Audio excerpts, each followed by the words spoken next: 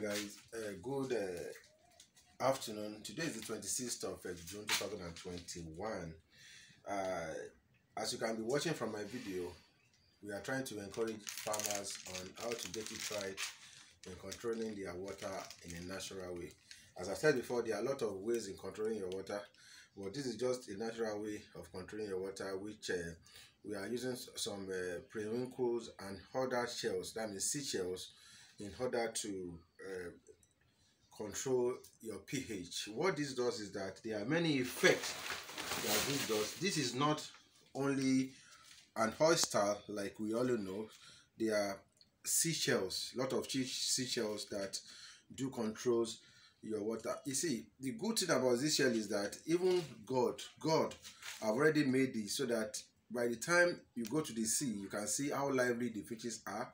They are energetical and they normally feel very, very active. This is what God himself used in purifying the water. Another advantage of this shell is that it purifies your water.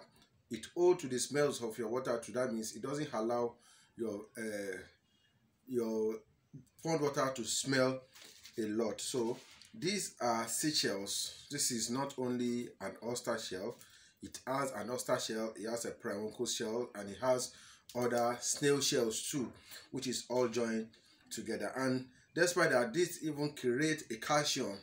It helps the calcium of the water. It builds the calcium of the water so that the fishes can be more healthier. So today is the 26th of June 2021. This shell is going to Alimosho in Lagos State. Is going to Ipaja command, that is a Alimosho local government in Lagos State. But I will not be taking this there myself. We will be taking through through logistics. So if you are in that axis and you still having difficulties in getting your farms right, so you can also order for this and it will be sent to you.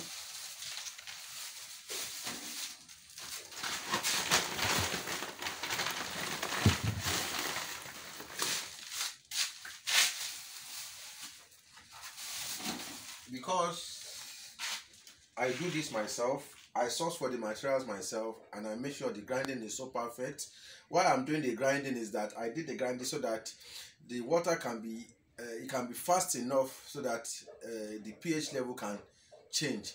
You can use the uncrushed one, but the disadvantage is that it takes time for you to control and regularize your pH of your water. But this one was very, very fast. Immediately, as you can see in my videos, that's what I use from my farms. Immediately you do it. When the ferment liquid get into your ponds, it treats. Sharon, the lily of the valley,